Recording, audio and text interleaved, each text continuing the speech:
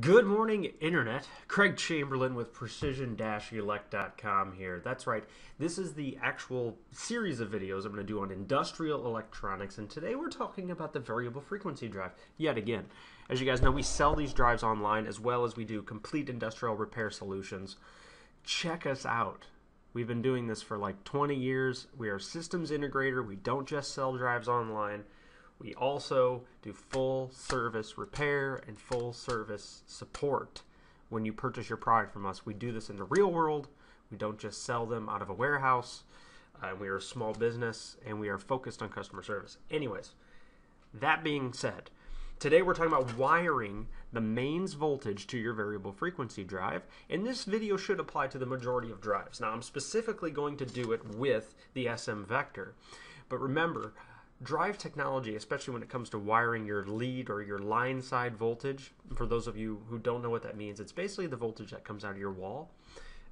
When you're wiring your line side voltage to it, it's pretty much universal, but you'll probably have to check your manual to find out exactly where you're going to land your wires. Of course, make sure you take all the necessary safety procedures and make sure this is done by a qualified electrician. And I got to throw that out there as a disclaimer because you can kill yourself with electricity. So make sure that you are taking all the necessary precautions to make sure you're protecting yourself. So this is an SM Vector variable frequency drive. I have the manual pulled up, and it's the first thing you always want to do when you are working with a piece of equipment. Get a hold of the manual. Very important. If you go to our website, precision-elec.com, precisionelec.com, you can go to support and go to technical manuals, and that'll let you pull up the SM Vector, in this particular case, operating instructions manual, and I went ahead and pulled it up in advance, so I went to the right section. Now, typically in your manual, they'll have a category, something very similar to this. This one's the mains connection, or the line side connection, and in this particular case, this is a 120 volt drive. You'll probably know what drive you have if you bought it. But I'm going to cover how to do kind of both. You have your single phase and you also have your three phase. This one is a single phase 120 volts. So it's very similar to, look at this, what will come out of your wall. This is just a basic plug. So essentially, if you look at the print here on my page, you'll notice that the mains connection for the 120 volt single supply has the wiring diagram right here. Now they recommend that you fuse the hot wire. That's your L1, and that's basically the hot wire. In my case, it'll be the brown wire. I'm sorry, the black wire. And this is the wire that actually carries the voltage on it. My common or my neutral will be my white wire, and the green wire will be my ground. And you want to make sure you have a ground as well.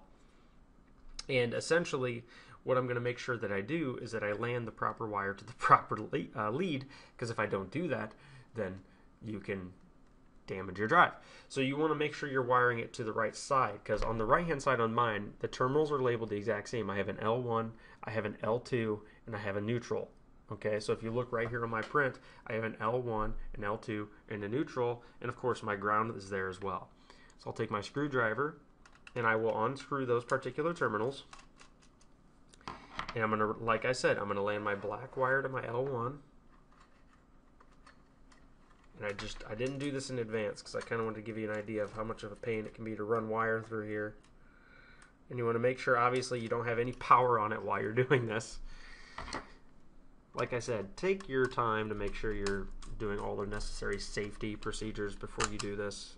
I really don't want to have you guys message me and say, hey, I watched your YouTube video, I electrocuted myself. Not cool. So then I'm going to wire my white wire to my neutral. If I can get it in there. Come to the world of wiring. It's pretty much how it always goes. And sometimes if you have wire strippers, obviously you're going to want to make sure you strip away enough of the wire. And you don't want to leave too much of the wire exposed at the bottom of the terminals, because remember, you can get arcing. So you want to make sure the wire fits nice and snug underneath each of the terminals, each of the screw terminals on there. And then you also want to make sure that the screw terminals are nice and tight. Let me go ahead and do this for you guys real quick, and I'll show you what I did as soon as it is finished. It'll take me a second here. Almost done. And now I'm wiring my ground to PE, just like it shows on the print. And I don't yet have a way to show you guys how I'm doing this while I'm doing it. I'm thinking about doing that, getting at some point a second camera so that I can really kind of show you exactly what I'm doing while I'm doing it. Okay, so essentially now I'm all wired up. I have my my neutral wired to N, I have my hot wire wired to L1, and I have my ground wired to PE. Now that's for the single phase power. Let me see if I can get this plugged in, and hopefully I can show you. I might have to pull the camera off to show you. And you'll see, you may or may not see, can you see that? The keypad came up as soon as I applied power to it. Now another kind of a goofy thing about the SM Vector is the power is applied on the right hand side. That's where your actual voltage is going into the unit, rather than the left hand side. It's not a left to right process. The motor goes on the left side, the power goes on the right hand side. But like I said, depending on the drive you're wiring up, it's going to change the way that you wire it. But as you can see, this is officially powered up. So I did properly apply the power to my drive, pull it out, the caps need to discharge. It takes a little bit for the actual power to dissipate, and as you'll see, it will shut off. Hear that clicking noise? That's it shutting off. So that's pretty much how you wire it on single phase. Now on the three phase, it's very similar. If we look back here on the manual, you'll notice, there's also a single phase for your L1 and L2. This is for single phase 240 volt. You want to make sure you fuse both L1 and L2 on the ESV N01 series. And really you can kind of go both ways on this. It's not absolutely necessary that you phase the neutral if you're using an L1 and neutral. Depending on you have to know what your supply side is. Some people will just have one hot wire and a neutral for their 230 volt single phase. Other people will have two hot wires for their 230 volt single phase. If you have two hot wires, you want to make sure you fuse both. If you have one hot wire, you want to make sure you only fuse L1. And I'm going to show you guys a little bit more about fuses here in a minute. Now if I move down to the, we've done the single phase here. Remember that's L1, L2, and ground. And if we scroll down here to three phase, you'll notice that there's an L1, L2, and L3. And then each one of those also needs to be fused for any of your three phase wiring. So like I said, essentially you want to make sure you go into your manual and make sure you know what your line side power is, and then you can actually pull up exactly how to land those mains connections on the input side of the voltage. And depending on the drive that you're using, you can also do your fusing through this. Now if I scroll up to the technical information, there is a section for fusing on this particular manual, and we'll probably go into that more in a later video, but I just want to make sure I can make a note of it here. Let me see if I can pull it up. These are not for fuses. That's actual specification data. You spend a lot of time in the manual, guys, if you're not familiar with the product. Let's see what we got here. Here you go. Fuses and cable cross sections. Now if you look at here, you'll notice that if I look up my part number for my drive, I can scroll right across and it gives you a recommended fuse.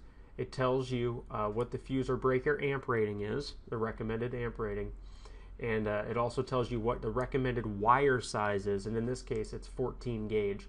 So this kind of chart is invaluable as well. You can also apply to the standard electronics chart for wire sizing as well, based on the current rating if you're comfortable doing that. And that's pretty much how this whole process goes down. You got to make sure you have the right wire size, got to make sure you're fusing your input power, and then you got to make sure you land the power to the right terminals. And then you're good to go after that. Apply power, screen should come up.